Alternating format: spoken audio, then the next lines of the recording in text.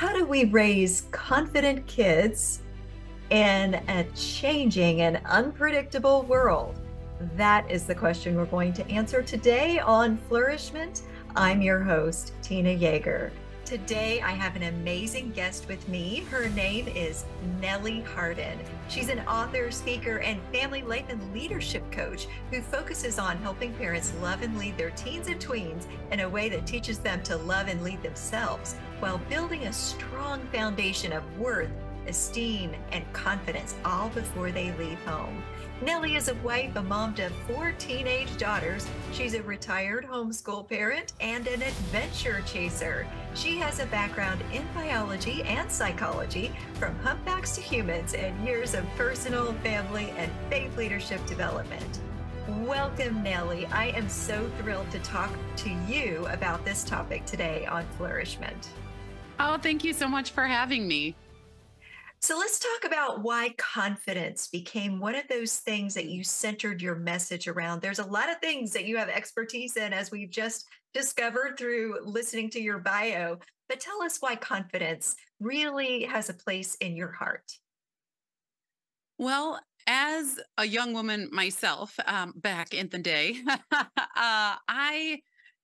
I was raised in a home, in a wonderful home. But when I left home to go to college, I was 17. I graduated early and went off to college. And you know, my parents did the best they could with what they had, but they also, I was really lacking that foundation of worth, esteem, and confidence. And I did not grow up in a faith led home, and neither did my husband either. And so it's really just miraculous. And that's a whole other podcast and story, how we've gotten to the point that we are in now.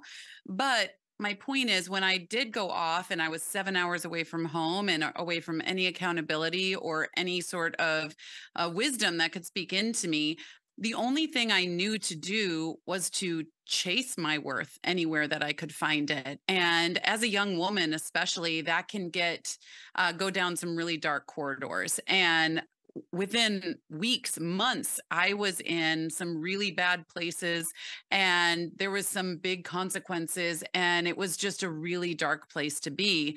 And it was service. It was community service that got me out of that. My second semester, I quit going out. I quit seeing, anyone. And second semester, service has always been such a big part of my heart.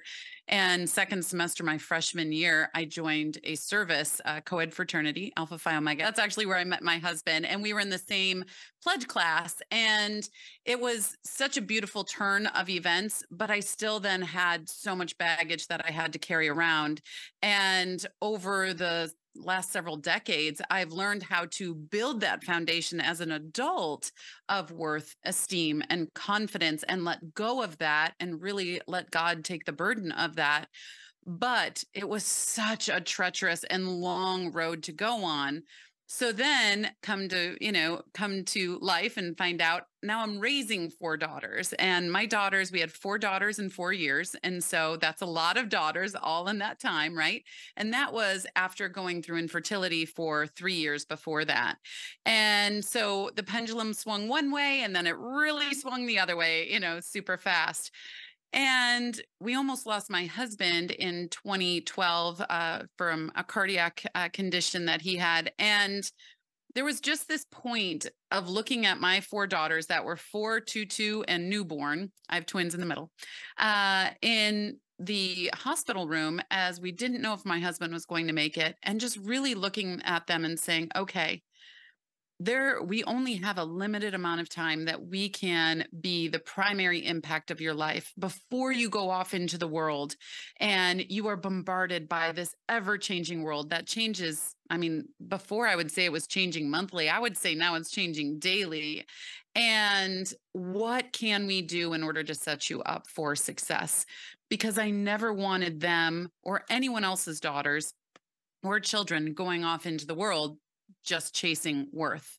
And so that's where really the foundation was set. And then esteem on top of that is value and appreciation of yourself. And then the top rung of that foundation is confidence, which is actual belief in yourself.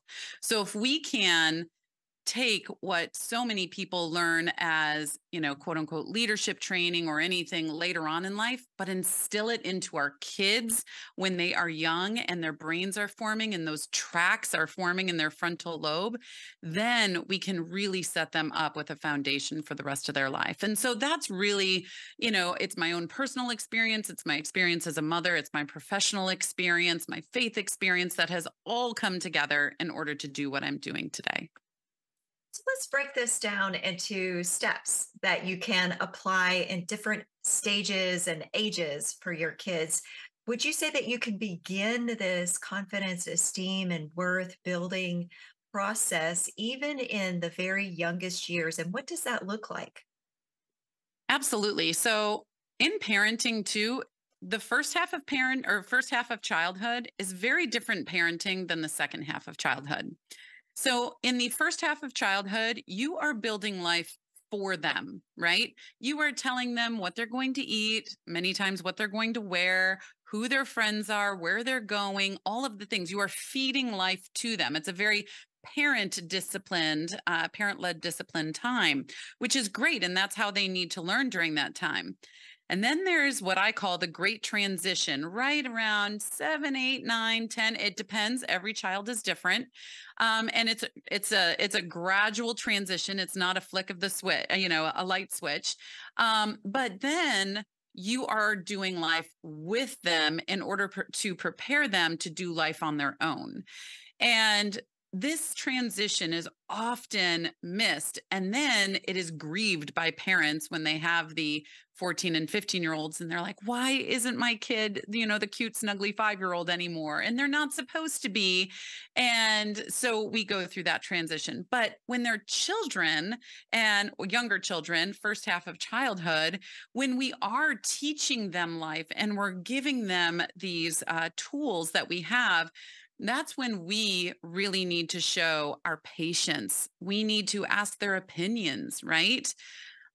One of the great side effects of a very devastating situation we went through with my husband almost passing away, which, by the way, he's here today and just doing just fine. But I had a 4-year-old and 2 2-year-olds at the time, and we had to have some really serious conversations during then. I really needed my 4-year-old's help taking care of my 3 younger ones when we were in doctor's appointments or we were home and things like that. But our communication has always been stellar. And I think a big part of that is because I didn't treat her like a child during that time. I treated her like a person growing up because we are not raising kids, we're raising adults, right? And of course, it was age appropriate what we were sharing and what we were having her do. But it was also, I need you. Do you think that you could help me? And it gives them that role and responsibility, even then, that their worth really starts to develop.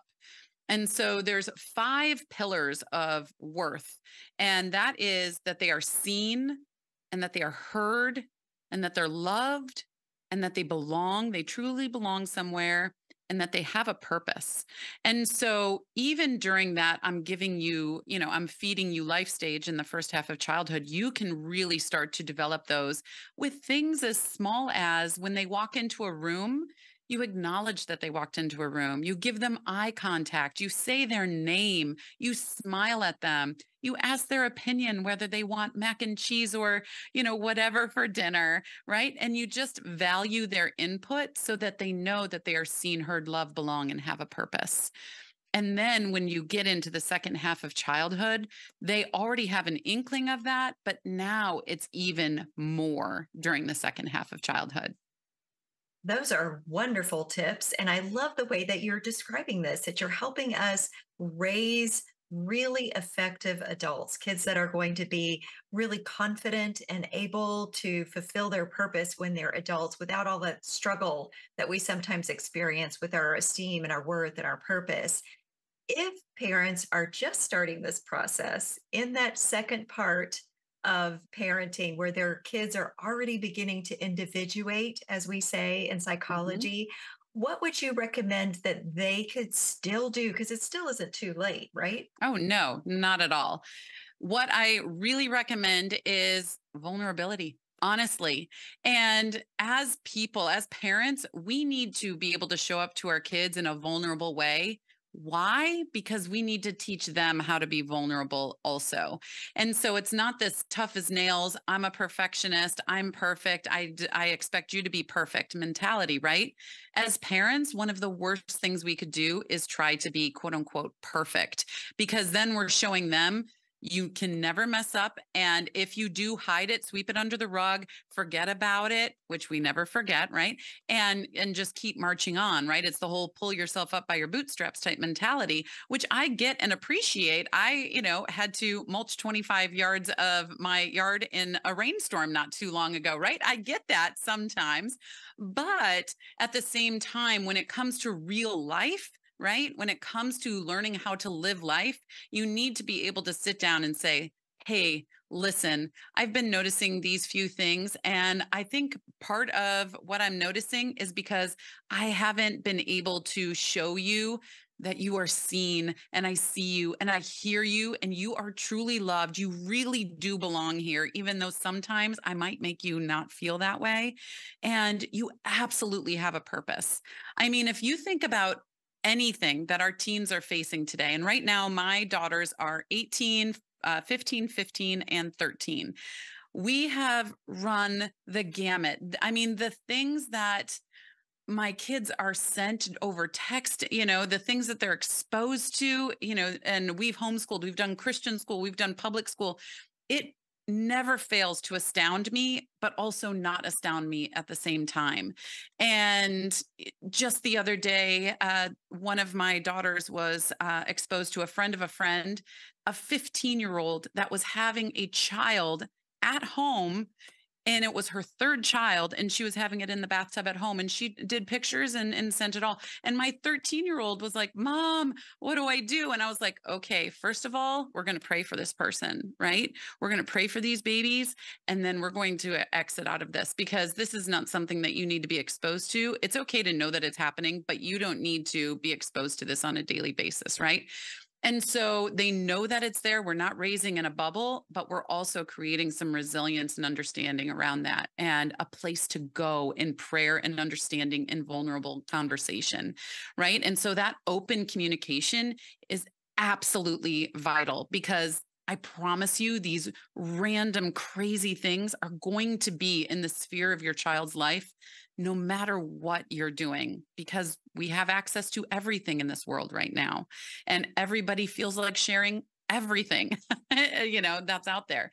And so that would be my first order, is just to sit down and be really vulnerable and say, you know what? I want to make sure that you are seen, heard, loved, belong, and you know that you have a purpose.